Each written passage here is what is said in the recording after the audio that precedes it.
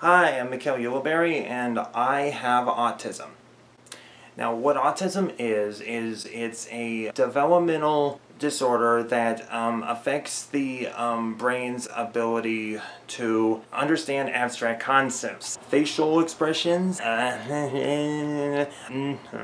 that, eye contact, and pretty much picking up on the cues on the spot. Nope, I am not that quick, but not because I can't understand it, it's just I wasn't born able to do that. Nope, when I was a kid, you see, if you stared at me, I'd be very scared. I didn't like it. I didn't like it when you stared at me. Why? Because I didn't know what the heck you were doing. There was too many things I had to read. You were staging me. Or that's what other people were doing. But they weren't doing it on purpose. I know that. I know that. You guys were just trying to connect with me, but the problem was I didn't understand what it meant. It was very overwhelming. Yeah, put the little kid on the stage, expect him to dance. What do you want me to do? I literally have no idea what you're doing. It's a code that you're trying to force down my throat. By nature, my brain can't read it. Have to understand how these mannerisms work. It's a part of life. This is how you socialize. This is how you communicate. So I had to learn what certain expressions meant. Look in the mirror and do one of the hardest things that we also had trouble doing, understanding our own expressions. You wonder what's with the monotone voice or the limited stilted expressions. Well, we can't compensate that either. It's too abstract. You can't visually perceive it because there's too many signs hidden beneath it. It means something else. When you can't understand abstract, then how do you think? How do you compensate? Well, I am very visually perceptive. I can see things in my mind, like the way, like a virtual reality world. You could understand like the graphics, understanding like where the details are, where do they connect, how does this connect to this. I did see if it's not just like you think it might be like a room, but no, I can understand like what this mechanism will do here. Is it a lever? Is it a pulley? Is it a hinge? How is it connecting here? What was the shape of it? How does the details apply to this detail? In the past, how many times have I seen it? These are all things that I can see in my head. They're little details, more virtual. This is exactly the way... Ow. Ugh. Anyway, this is the way I can, sorry, siren. Anyway, this is just the way I see things. Anything I do has to be concrete. Something I can work with. Something I can move with my hands. Another trait of autism that can also be leveled out is a sound perception, or sensories. Like in a room, you can understand that if you're crowded and with a lot of people and there's a lot of movement going around, this is very stressful to us. Now, you may think it may be normal. It's like, it's okay, it's just a little bit of noise. Well, no, not to us. It piles, it stacks, it gets really severe, and it pulses into our brains, and it hurts. It hurts. It's too many senses, too many things going on at once. It hurts us. We can feel and sense everything that's going on, that it actually does cause us pain. Because, that's how we perceive things. We have to visually interpret everything, and when there's too much of it, sound-wise, visual-wise, it's all gonna hurt. Because it's too much for us to take in all at once.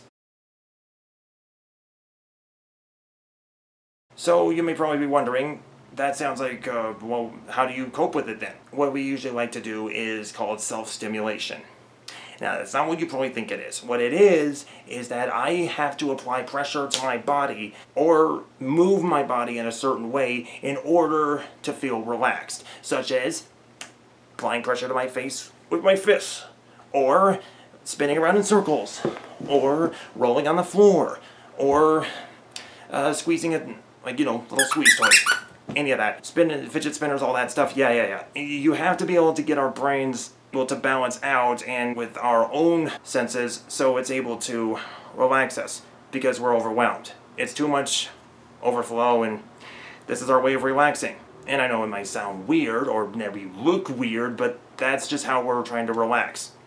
Because odds are, it's probably just strange about what the heck we're freaking out about, but That's just it. It's amazing over to you, but it's painful to us. It really is. It's painful. You're probably wondering, how am I able to talk? How am I talking to you right now? How am I able to communicate? Well, this took me 10 years. Yeah, I had to really study hard. I really had to understand, build up on it. Part of my development, I can do it. Some autistic people are not that lucky though. Some of us can be very on a certain scale depending on like what things are more difficult than others. And yeah, these things can take longer. You see, despite what they say, high functioning spectrum, low functioning spectrum, it's not like a level. It's not like from low to high. No, no, no, no. What it is more like a pie. A pie graph. Think about that. Except the pie graph branches out. And the different branches, depending on the length, represent the severity of a certain trait. Now that sounds interesting, doesn't it? Each little branch could be different for different types of autism. Yep, that's how it works.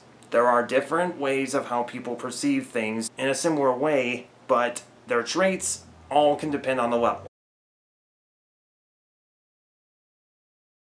You're probably still wondering, this is a lot to understand, as in, how do you really know if I really have this? How do you know that I'm just not making it up? Well, here's the thing. Just because you can't see it, that doesn't mean it's not real. There are different ways to look at the world. Some disabilities, or like visible traits, sometimes I feel like the one that you have to notice as well is our behavior. That's a visual trait. We're gonna seem different, but it's not just because we don't understand certain things, it's because we're trying to cope with it in our own way. What you probably may be thinking, if that's the case, then how the heck are you supposed to socialize with us? Well, the same way you socialize with any person. You know, you talk to them and get to know who they are as people. And the same thing way you do with any other disability. Study the symptoms and you try to recognize the behavioral traits. We're basically like anybody else in terms of not how we access the world, but what we're doing when we're trying to access it. We're trying to live our lives and trying to find ways to make ends meet. The autism it's an official condition. It really is. And I'm not sure if there is ever going to be a need for it to never need to be a thing. Why? Because the world really does need different minds. I don't care if there's a cure or not. No, because that's what needs to be pursued. With the way we think, no matter how much we get on your nerves, we can adapt. And we're always adapting. We all are. But just because we're doing it in a different way, that doesn't mean we're any less different inside. We are trying to build our lives up. So, all I can say is, communicate. Take the time to understand. Because the best gift I can believe you can get is a new way to look at things. A new way of thinking. A new way of perspective. A different way you can exchange and share with another person. And that to me is a gift that you should always treasure. I'm Mikhail Uleberry, and I was autistic before it was cool.